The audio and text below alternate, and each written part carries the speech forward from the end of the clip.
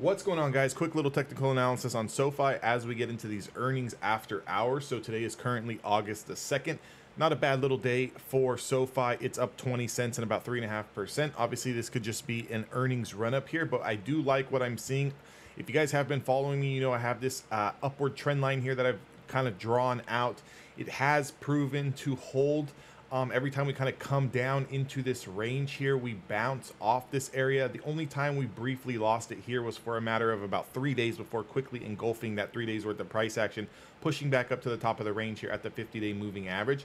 So one thing that I do like is that we did take out the last 2 days worth of trading action here, and we're over the 50-day moving average. So not only are we over the 50-day moving average, but now we are over the 10-day moving average. So this is extremely bullish here. You can see that we are coming into a level of resistance going back to price action from July the 25th.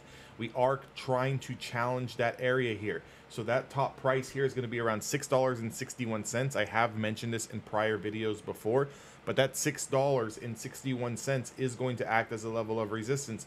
Now, depending on how we close before we get these earnings, if we do close over 661 and the earnings are decent and or the market reacts in favor, we could see a run up into the upper Bollinger Band as well as the 100-day simple moving average, and that price is going to be sitting at around $6.90, $7. I would look for a stretch into that area. So again, if you guys are playing shares and you guys are going to play into those earnings and you're looking for a 50 cent, 60 cent, a dollar move, maybe, right? Maybe. If you're looking for that, you could sell for some profits in the after hours. Now, if this is definitely a longer term hold for you, this remains a hold until we lose the 50-day moving average. If SoFi loses its 50-day moving average on a daily time frame, then I think the narrative starts to change, and I think we would want to get out of that position, even if it is a little bit of a longer hold, just due to the fact that I think we can get a much better entry. Now, if your position size is very, very large and you've been holding this for a while, you could try to average down if something decides to go sideways.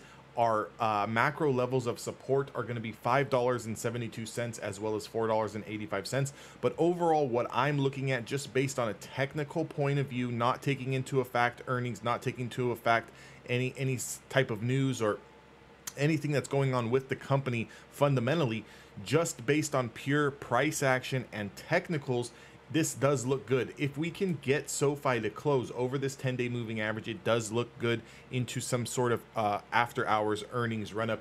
And I would be trying to target that $7. Now, if we just kind of go a little bit outside of that, anything over $7 definitely has room to run into $7.62. So just kind of keep that in mind as well. I hope you guys enjoyed this video. If you guys like this type of content, make sure to like, comment, and subscribe. If you guys want to join the Discord, all of that information is down in the description box below, and I'll see you guys all in the next video.